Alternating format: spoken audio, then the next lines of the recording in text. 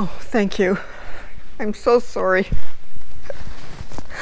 I didn't realize how emotional I was. There have been so many changes. I'm just trying to adjust. That's understandable, Gemma. With all your recent changes, what's your biggest concern right now? Well, I'm also concerned that I have friends that have moved into a retirement home recently, and they've experienced judgment and moral policing by the staff about being lesbian. Even that person that asked me where I lived and everything, when she asked me about relationships and I told her about my girlfriend, you should have seen the look on her face.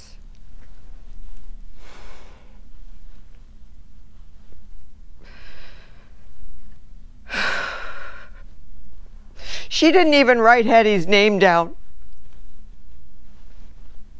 I am so disappointed about still having to face discrimination at my age. It's so upsetting. People don't understand. And now I'm hesitant to even move in here, even if it is temporary. I wonder if I'll even connect with anyone here. Will I be respected the same as everyone else? Those are real concerns. I'll tell you, O'Mara.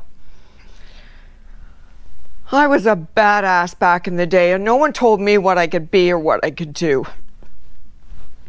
My wife and I were pioneers of the LGBTQ movement in Toronto, and we fought hard for our civil and human rights. It was a tough time to be gay and lesbian. We were there for the first Pride Day, and we educated the public on what it was like to be discriminated against simply for being different. And my wife and I for being two women in love. My law degree helped me fight for justice and legal protection for all of us. Wow, that's really something. And yet, it seems,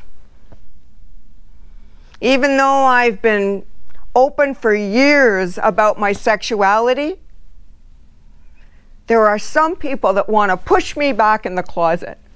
I can't believe it. And I won't do it. I've still got some fight in me left if I need to. And then that person's behavior, the one filling out the form, taking personal information, I just couldn't believe it. It's so upsetting.